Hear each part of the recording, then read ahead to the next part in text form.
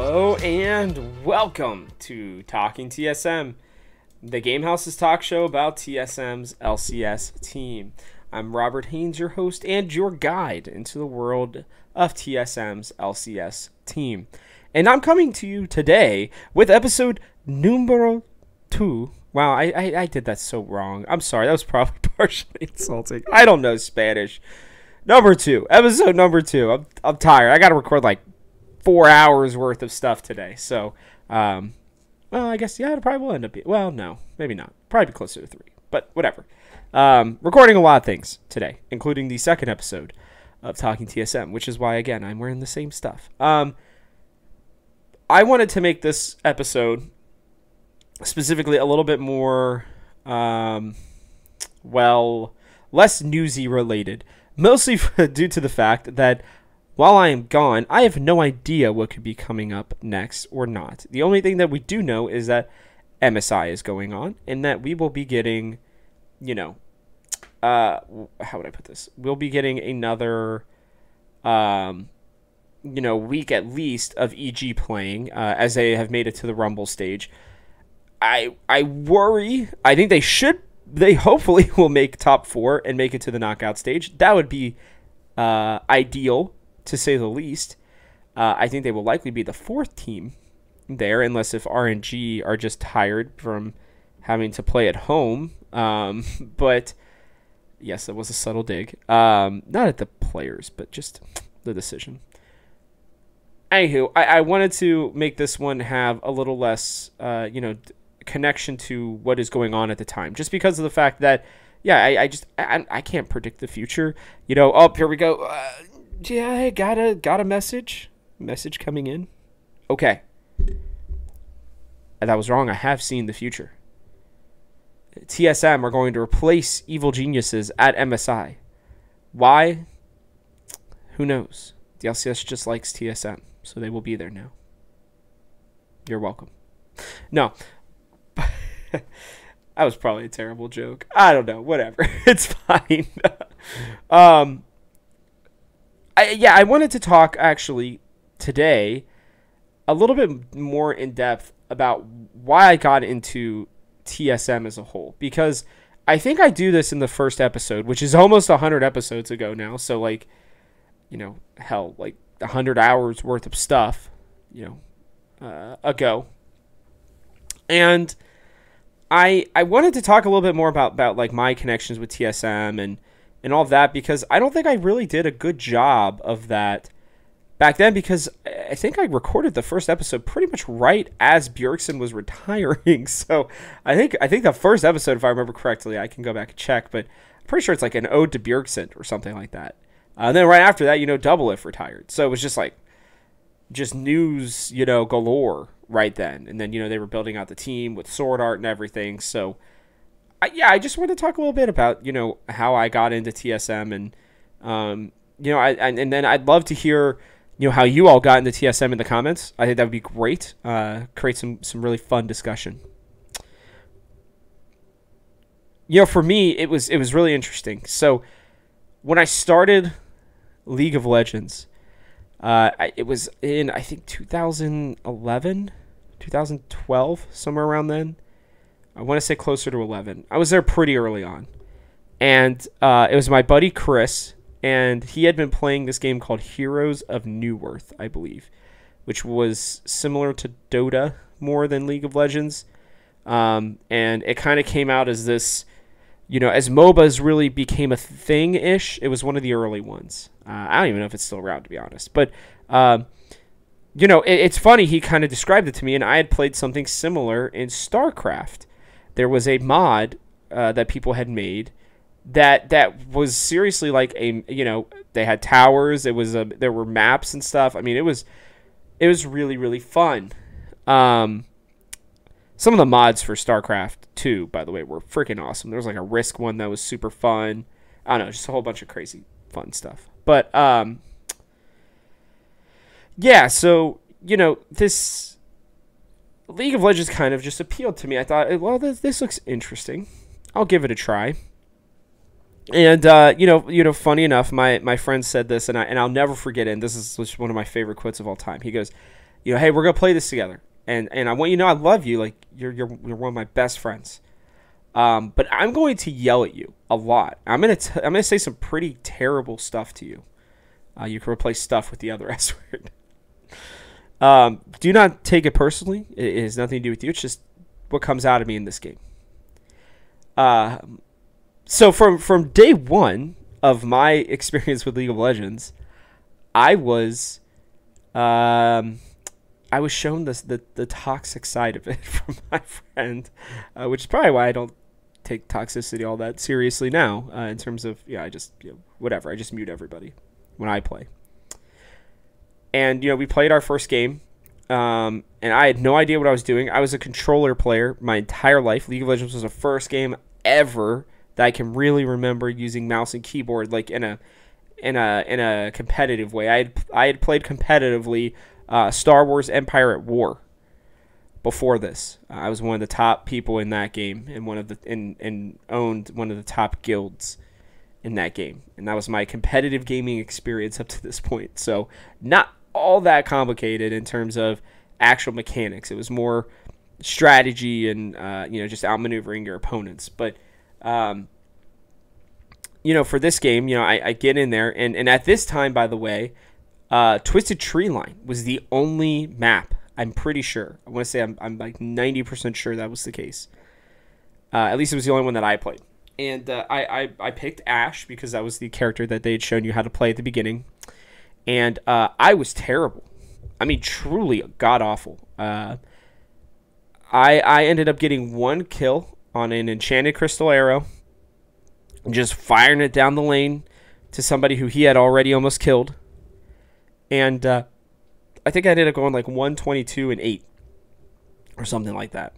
And so, I played a couple more games with him that night, and I was like, this game, this isn't for me. I suck at it. Well, then I started seeing like some advertisements about League of Legends, a couple months later.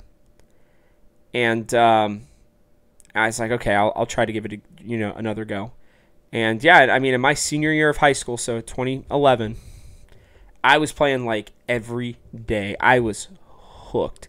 I mean, I remember, waking up in the morning a half hour earlier, and I would eat breakfast and play a game of League. No joke. Then I would go over to, and then we'd be watching a movie, and I'd be sitting on a couch with my mouse on the armchair and my laptop in my lap with the sound down, and we'd be watching a movie as a family, and I'd be playing Game of League. To say I was hooked was an understatement. And so I wanted to get better because my friends, like back in the day, back really in the day, I'm going to date myself pretty substantially here, if I hadn't already, they still had where you could play as teams and grind ranked as a team. So instead of having Clash, like it was literally just 5v5 teams, and you could see how highly ranked your team was. And me and my buddies thought we were so good, man. I think we got to gold at one point. We're like, oh, like we're climbing, this is easy, like we're doing really well. And so I was learning the top lane. And this is how we're getting to the TSM part of it. I promise, we're getting there. So I needed to learn a new champion because all I was basically playing at the time, I think, was like money making Gangplank. I think it was Gangplank and God, I can't remember who else. It might have been Malphite, something like that. I think even a little bit of Mundo, old Mundo. And I started, and this was in the summer of 2013. I started looking up videos and guides of how to play the top lane better. And lo and behold, what would come up was how to proxy farm with Singed by Dyrus. And so I watched these videos. I remember before going into my biology class in college, I was taking a summer class, and I would watch these videos with my girlfriend at the time who knew nothing about the game. And she would always be like, oh, that's interesting. And, I'm learning how to do Singed. And then I go out and we start learning how to do Singed. And, and then I would play the game on and off again for a little while. And it would be not until really 2014, 2015 Worlds that I would sit down with my friends and watch, and they would say, hey, who are you going to root for? I was like, I don't know. Oh, there's that Dyrus guy. I'm going to go for TSM.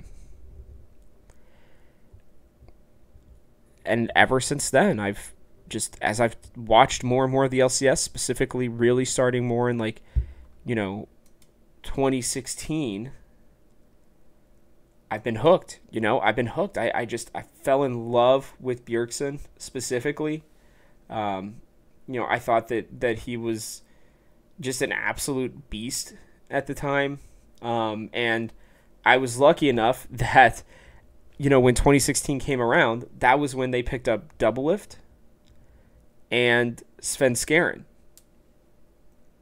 And I was like, oh, wow, dude, this roster was freaking fun. That was the Hanser, Svenskeren, Bjergsen, Doublelift. And I kind of forgot about Kasing. I remember Yellow Star joining the team. And I was like, dude, this team is fun. They're good. And I just happened to end up picking the best team in the freaking North America by, a pretty, by a pretty large margin. So it was really cool to watch them, just kind of, I don't know, become this really good team.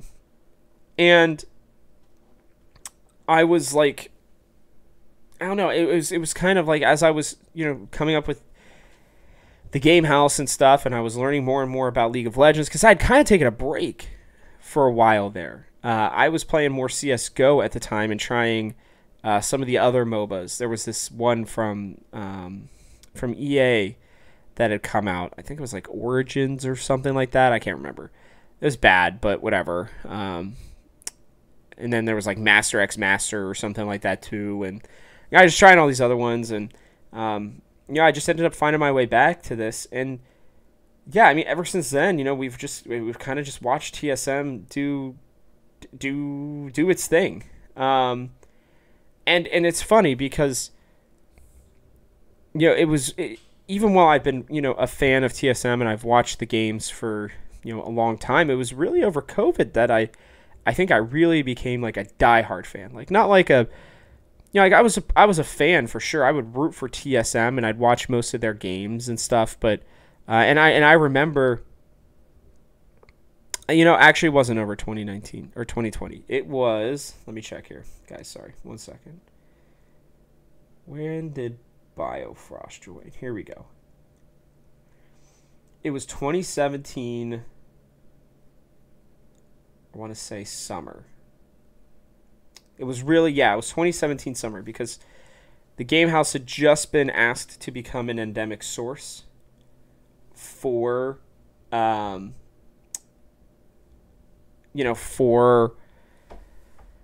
the LCS.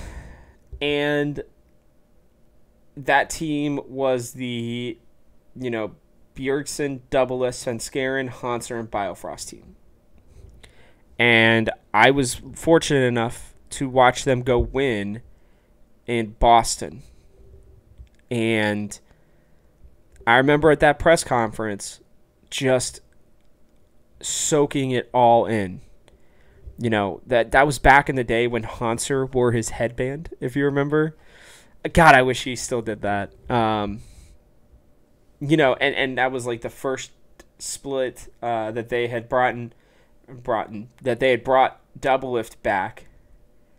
And between him and Biofrost, Hanser was so good at the time. Svenskeren was young, just coming into his own, had really kind of started to figure himself out, and Bjergsen was, the GOAT already, basically. And it was just, I don't know, it was just really cool to watch this whole thing kind of play out. And then, as I did, and then, of course, Doublelift leaves TSM to go to Team Liquid, and watching that team really kind of, I don't know, become what it became. It was really cool to watch. And I even remember like Mike Young coming in and being like, oh, this guy's gonna be the next great jungler. Obviously, sadly that didn't work out, but yeah, I don't know. There was just something about TSM that, like, yeah, winning was fun, but they also had such great personalities, and you know, it's funny that even while I'm not a top laner anymore, like I really haven't played top lane since like 2012 or 13 or whatever. Um, Outside of Bjergsen, my favorite TSM members have been their top laners.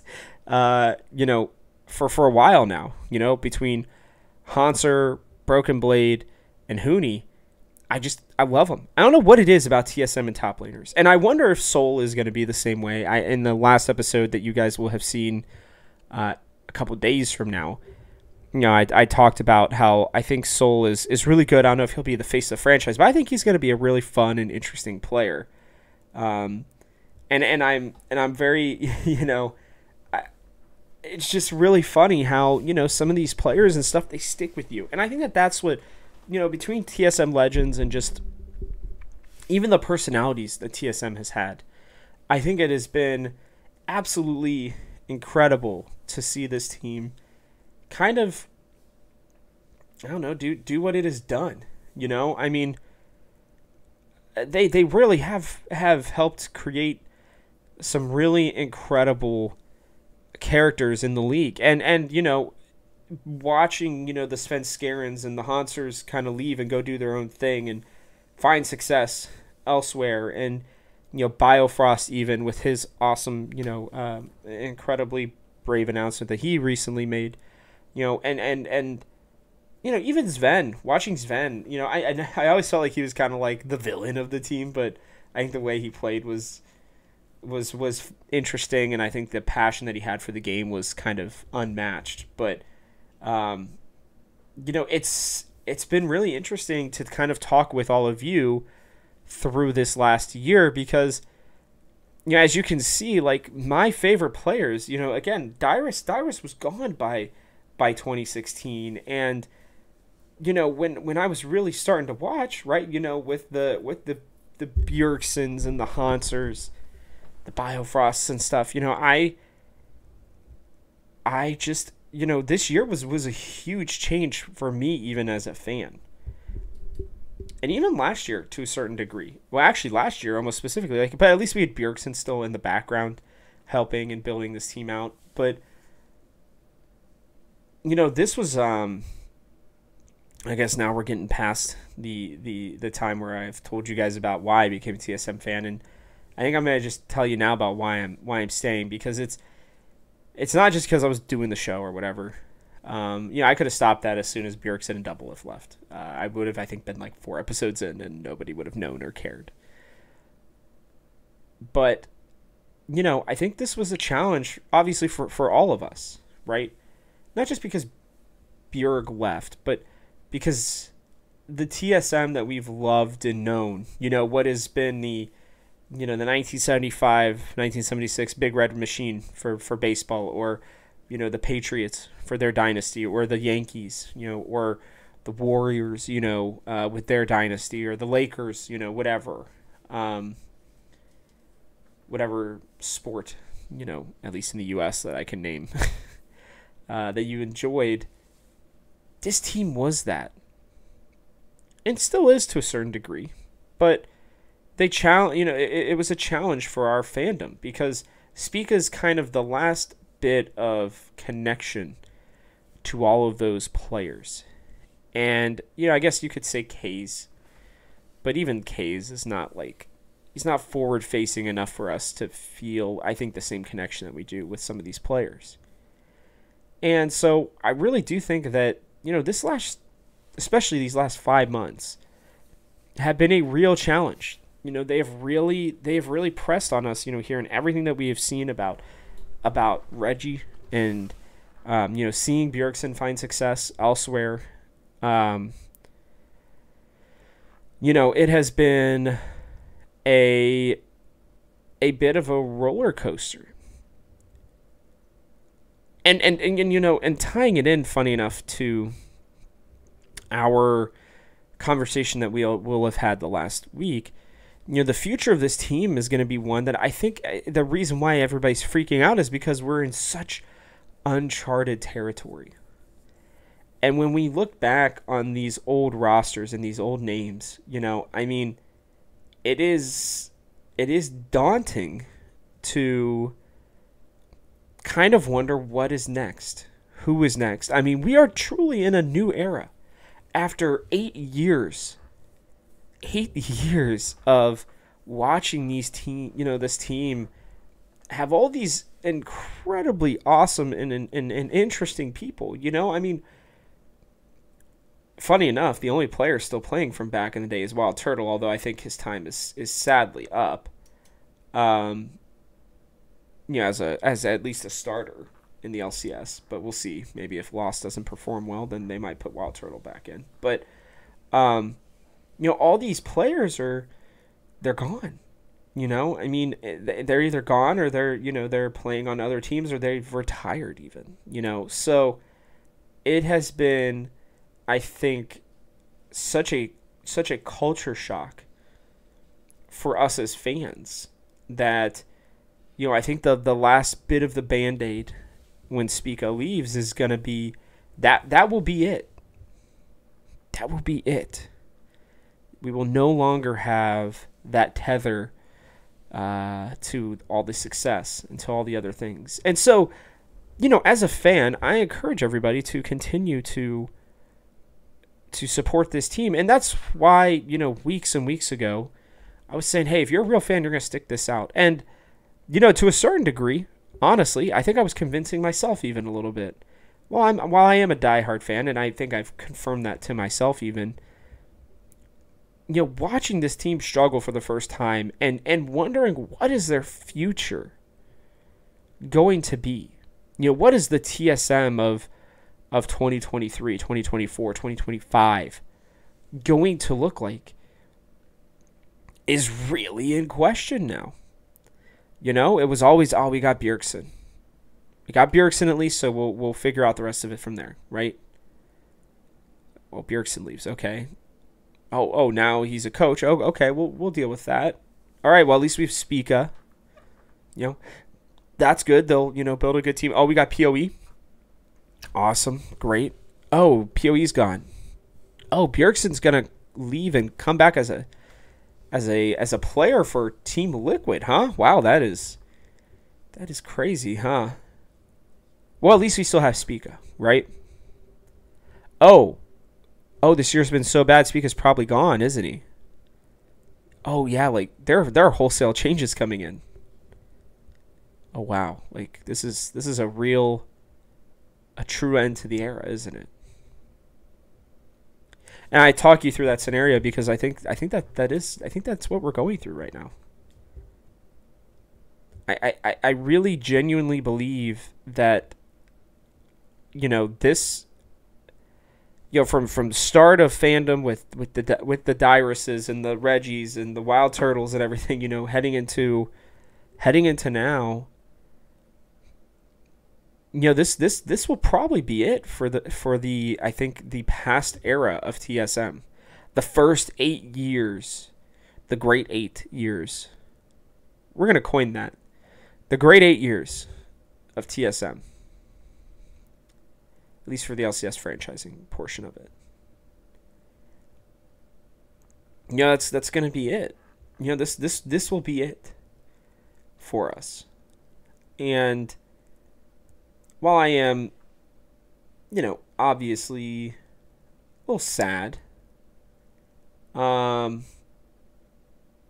am very intrigued by what is going to be coming next, because I just can't help but during this time period think of the future. And I'm not going to try to make every episode like this, of the future. And by the way, like I do have plans for some guests to come on, and some things that now that my life has kind of slowed down a little bit, I can bring back the graphics and everything else, which I'm excited about. But I can't help but think about what our future is going to hold as fans.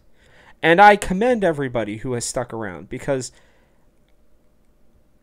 I can tell you that as a traditional sports fan and as a specifically, with the Reds and the Bengals, watching them rebuild time after time after time, there is a sense of excitement that comes with that. And there is, a sense of, oh, well, could this guy be the next big one for us? Could this guy be this or that for us? And as I've said in the last few episodes, there's some players that I'm very intrigued by. And I think that the puzzle pieces are coming together. But again, we kind of need that face. I hope Spica stays and I'm wrong, but I think it's going to be a change. And I think when this new era comes in, I think it's going to be on us, as players, or as fans, to embrace it. And to, accept them as we did when Bjergsen stepped in for Reggie. Or when Doublelift took over for Wild Turtle.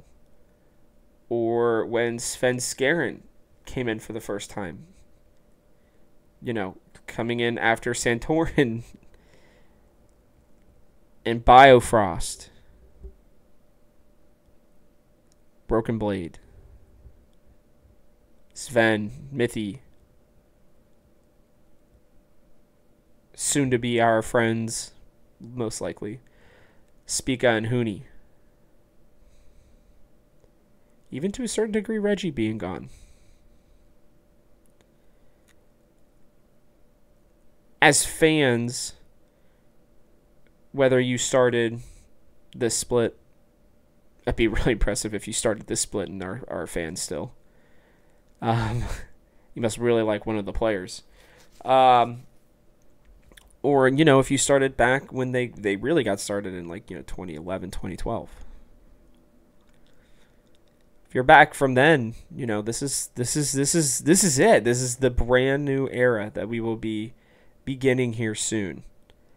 And I personally look forward to it. I'd love to know what you guys think, because and again, I'd really love to know what your stories were of how you came into love TSM, because now it's my fandom has spread.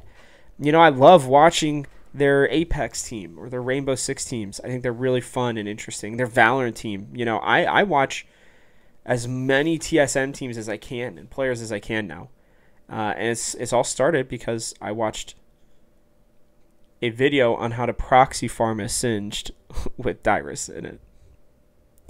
It's funny. It's funny the webs that we weave in the worlds that we create from small and interesting decisions, just as simple as clicking on one YouTube video. I don't know. It's interesting. And even from your friend telling you that he is going to be toxic and you still playing the game a decade later. Imagine. Well, I know this is a shorter episode, but I wanted to, to again make something not time sensitive, and I wanted to kind of put something out there that I had, I don't think I had really expanded on in the past. So I hope that you guys like this one. I'm sorry if you don't. It's fine if you skip it. I totally understand. But hopefully you'll enjoy it, and hopefully it'll bring up some good memories of your time becoming a TSM fan and where it has taken you and where you're at now. So if you like this show, please take a second to like, subscribe, and comment if you're watching on our YouTube channel. Hit that bell icon so you don't miss another episode of this or some of the other shows that will be coming out here over the summer. It's going to be a summer of shows, friends. Oh, we could use that. Summer of shows. I like that. I want to make this and hopefully continue it being the #1 TSM LCS podcast out there. Please leave a review on any podcasting platform that you are using. That would be greatly appreciated. Share this with your friends. You can join the TSM Discord. We're getting new members every week now. It's been kind of cool. So hopefully you guys will join it too.